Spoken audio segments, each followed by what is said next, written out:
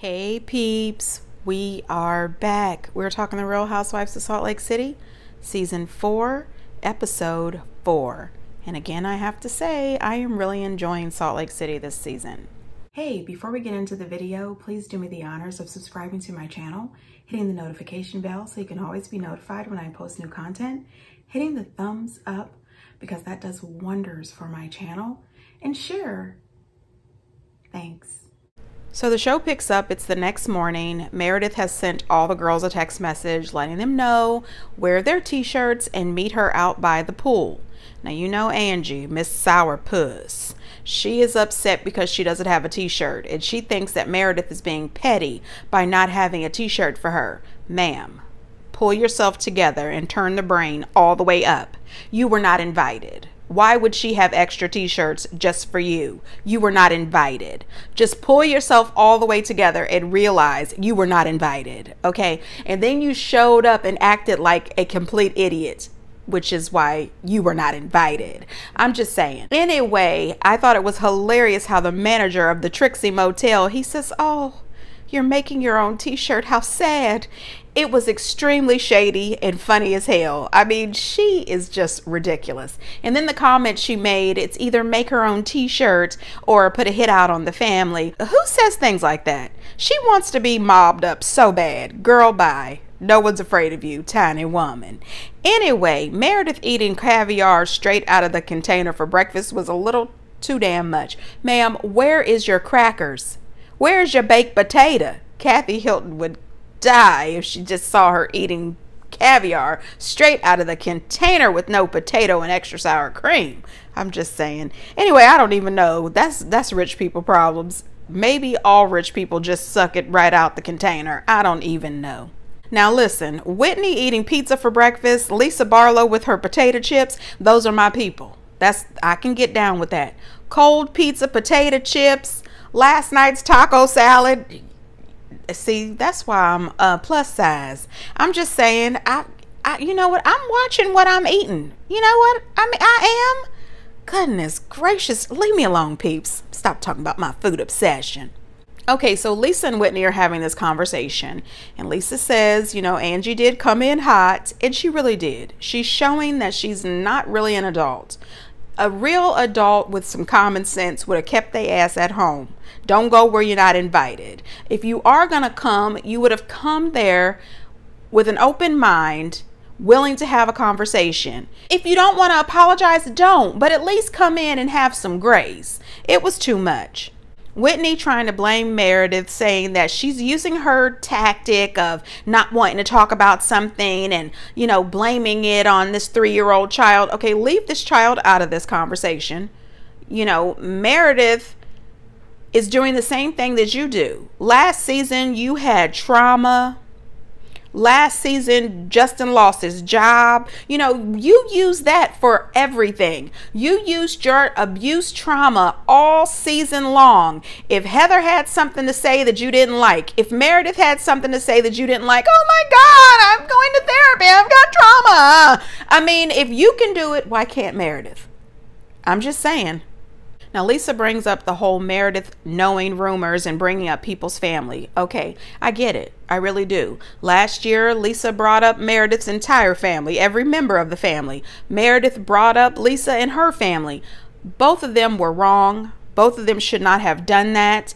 And listen, if you're going to be upset with Meredith for bringing up things that she may or may not know about Angie and her family, I don't want to go past the rest of this season and you start bringing up stuff that you know about people's families. If Meredith can't bring up stuff from people's families, you shouldn't bring it up either, Lisa. And I have a feeling that as the season progresses, Lisa's going to start throwing out stuff that she knows as well.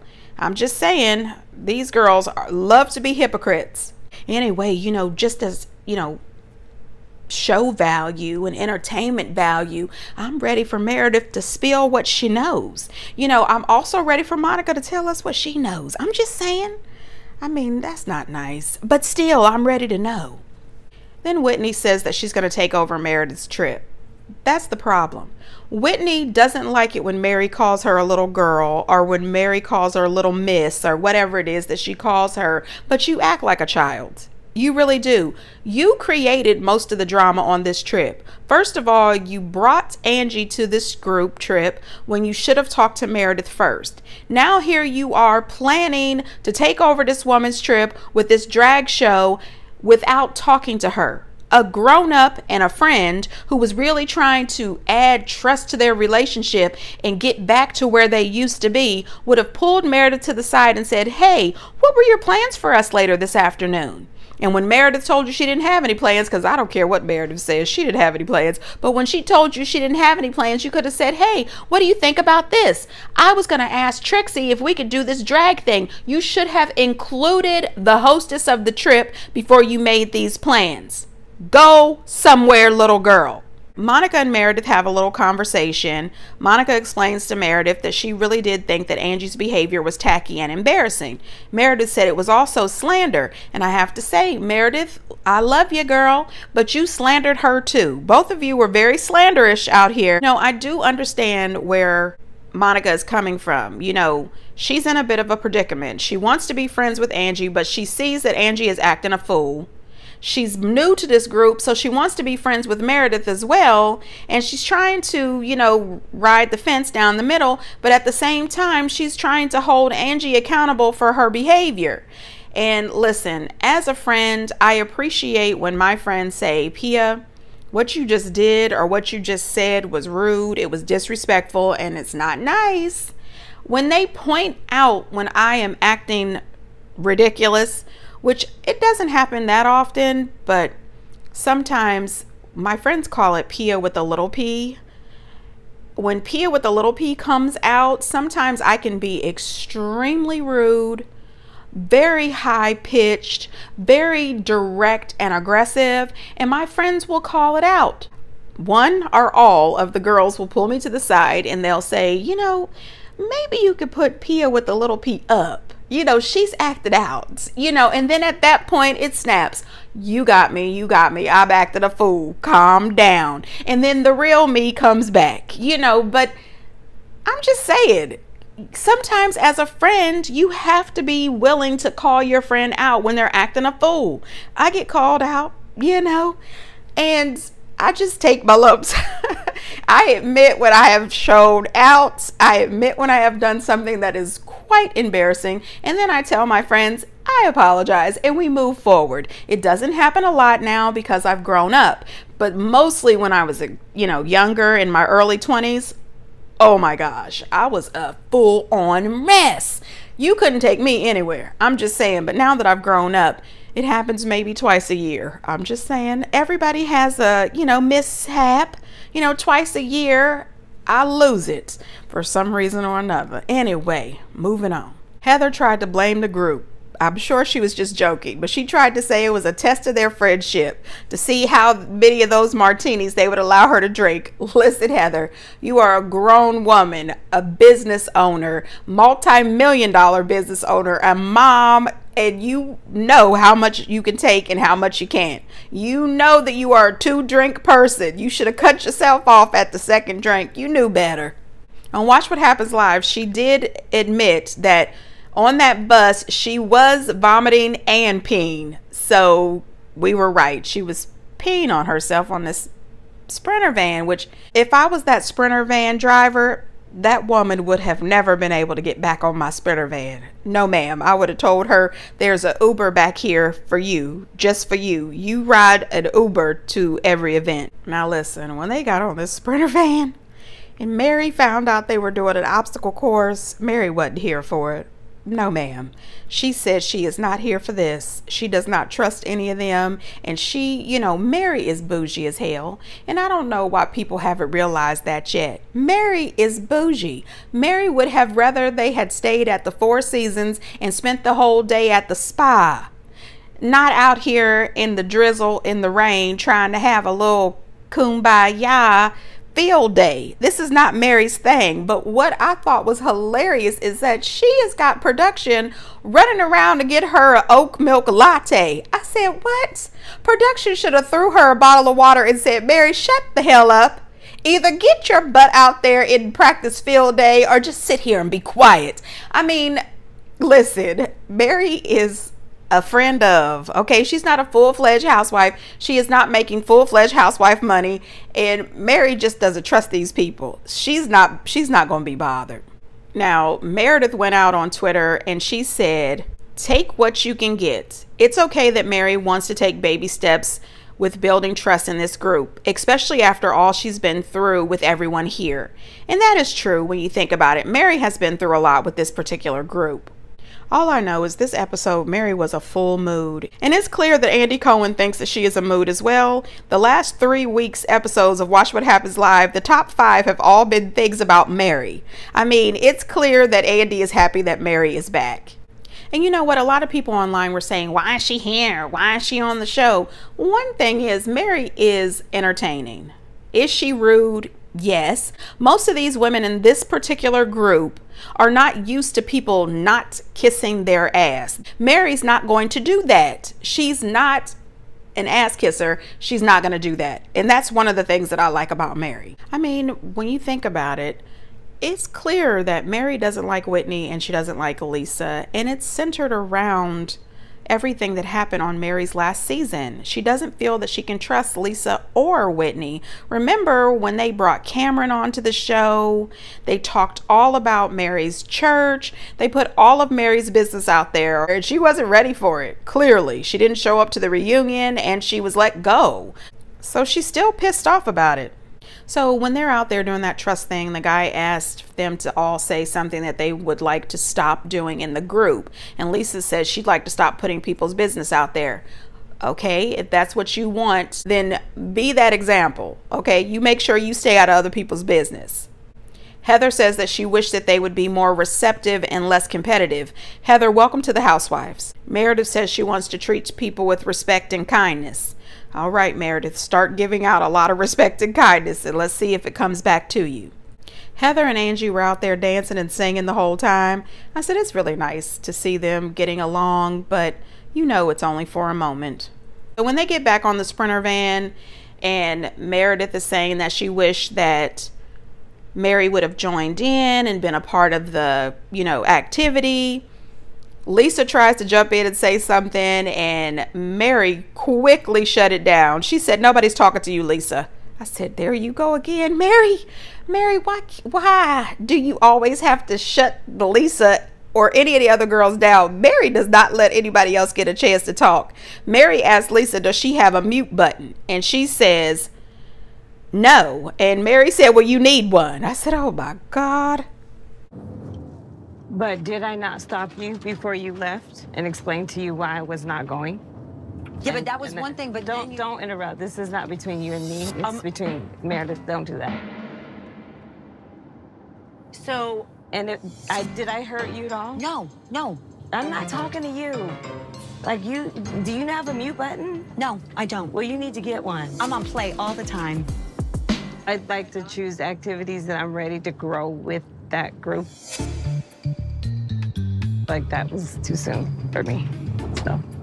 This isn't the group you were ready to do that with. Is that right? Not everyone. No. Not everyone? No. Okay. Who are we excluding? No, Lisa. Okay. It's No, not I'm about just that. curious. But the point is we wanted you there as our team. Okay, I get the point, Missy. Why would you come on a girls' trip with people you don't want to be with? You're probably one of the #1 persons I would Oh, I fight. know. That's why I'm confronting you. I know, because you said this and you told me, and I'm like...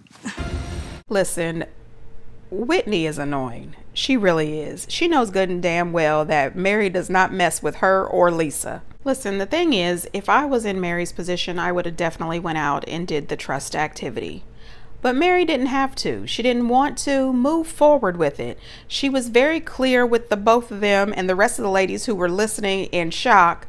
She doesn't really mess with y'all. She doesn't trust you, and she doesn't want to do these activities.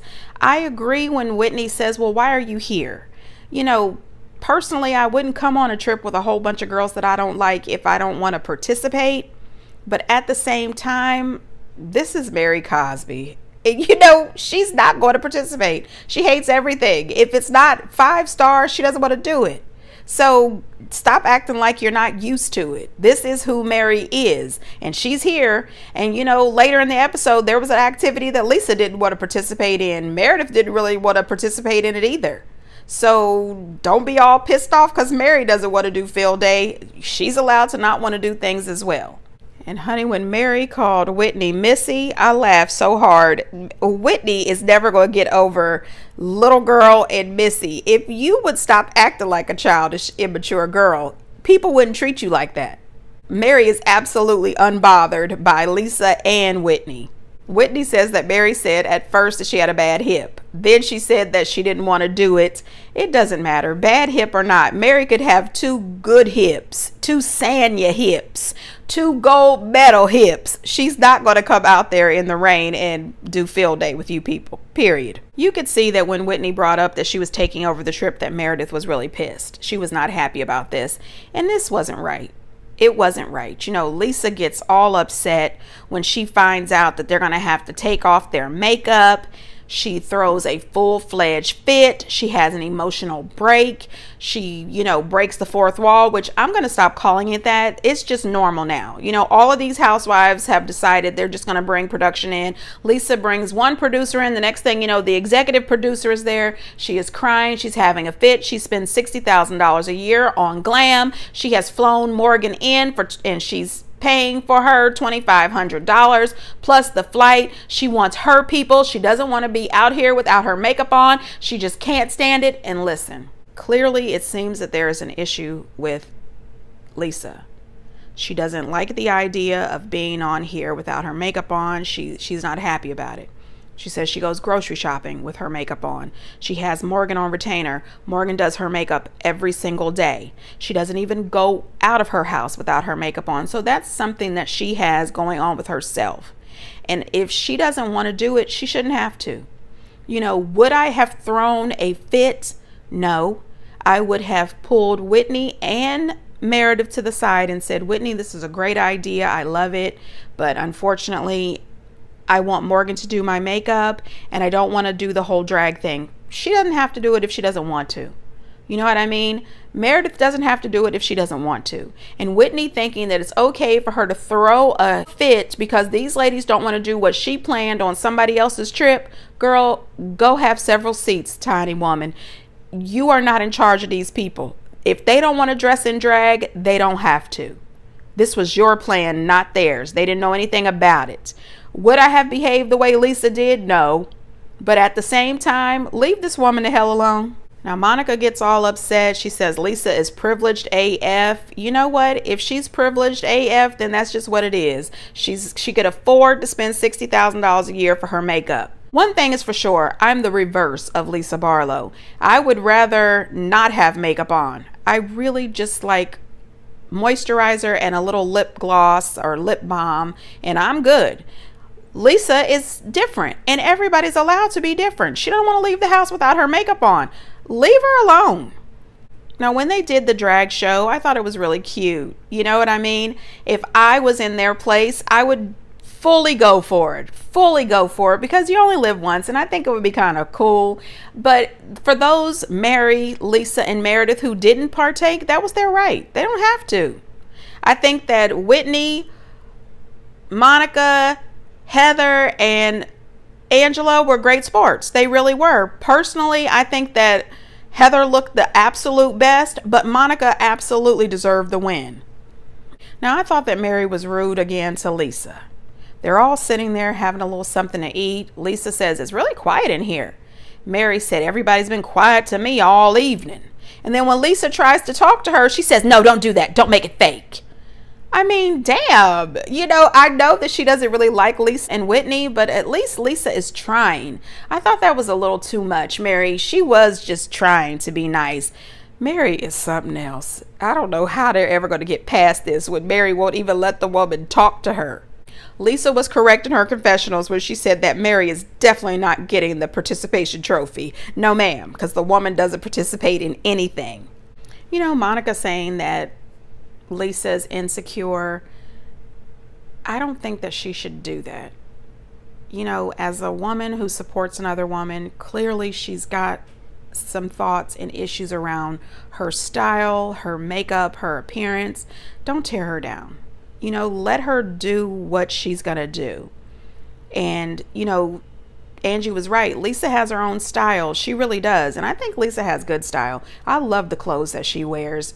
You know, she's just Lisa. This is her look. This is her stick. Let her have it. She did wear that ridiculous thong, you know, coin belt bra top to a 5-star restaurant just the day before. Give her a break. Then they have the whole argument in the Sprinter van. You didn't dress up. I am dressed up. I'm in head to toe couture. I got Valentino shoes on, a Fendi bag, and beautiful eyeshadow. Right, but it was to dress up in drag. This is drag for me. Do you want to hold my flamingo? No, it's fine. Say what you're In all feeling. honesty, the ring thing is hard for me. Only because I'm going through my own and I kept trying to tell you your boys are healthy, your husband is there. It's just so tone deaf to hear you talk about money and your successes and the things you have and the G-Wagon and the Porsche. And maybe because you've lived this lifestyle for so long, you're outside or removed from most of America. I work my ass off, and I'm not going to apologize for one bit of me. Okay. I'm done doing that. I like myself. That's what's rude. You don't know me, so don't judge me. Or I am so sorry for what you're going through. Divorce is hard. Look at how you're acting right now with your insensitive self. Don't use. No, this you is genuinely don't give a This is No, extraneous. you don't give a Your attitude is so rude. You really are shallow. You're telling. You said I You're don't so care. theatrical. Bring it down a little bit. Came with me last. Angie, you live up her ass, so stay there. You're living up everybody. No, You're such a hypocrite. Who are you going to flip to Anyone. next? Who? Who are you gonna Actually, flip no one to can next? hear you. No one can hear you because your dog is barking for you. So no one can hear you So right I was now. a bitch You're a last little night, and chihuahua. Lisa's talking about her ring. She talks about all of her jewelry, her cars, her house. Now, like last week, I'm riding the fence again. I see Lisa's side. I see Monica's side. However, I don't think that Lisa should have to censor herself for Monica's feelings. You know, at one point, Monica, you were doing so much better because you were married and you said that your husband was taking care of you and the children and all of your financial needs. Lisa didn't make you have sex with your brother-in-law for 18 months. Lisa's not responsible for your divorce and your current situation. You know, I am sorry that you are going through a financial struggle right now. I'm sorry for everything that you are going through, but you can't hold Lisa responsible for that. Lisa is just living Lisa's life. Do I think from time to time that Lisa's a little tone deaf? Yes, I do. But multiple housewives across multiple franchises are tone deaf. They have been living this rich life for such a long time, they act as if they have totally forgotten that there are people that have less than them. You know, later in the episode, Lisa says that she definitely understands middle-class people, and I'm paraphrasing, and that she thinks that middle-class people have $60,000 rings.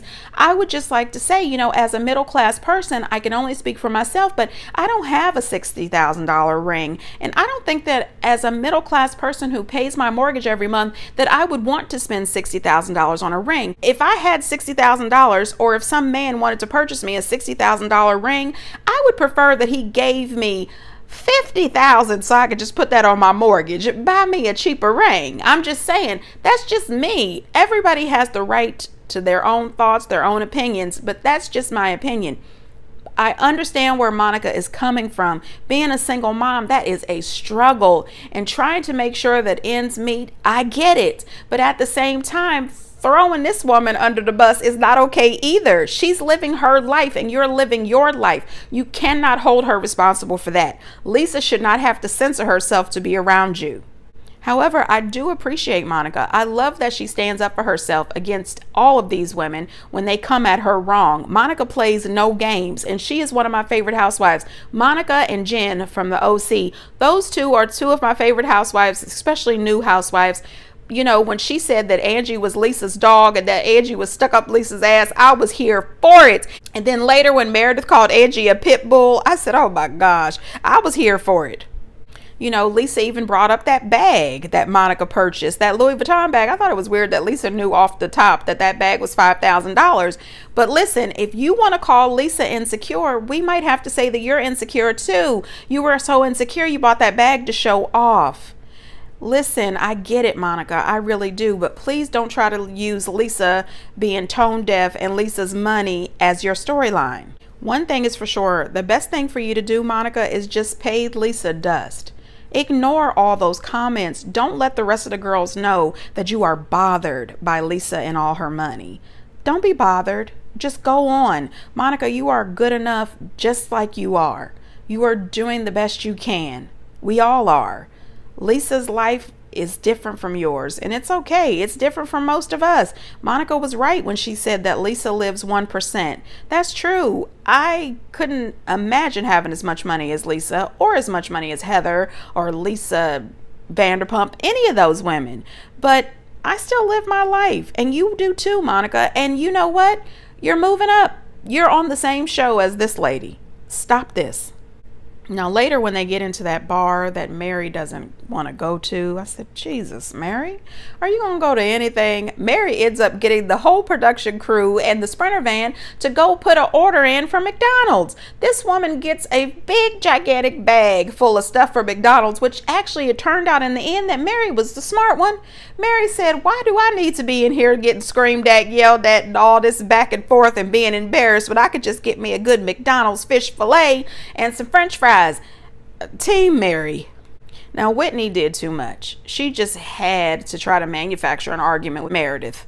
Why bring up this whole situation and try to act as if you are so appalled? Oh my gosh, and bring this 3-year-old up. Why is this 3-year-old involved? Leave this child alone. I blame Meredith for bringing the child up, and I also blame Whitney. Leave it alone.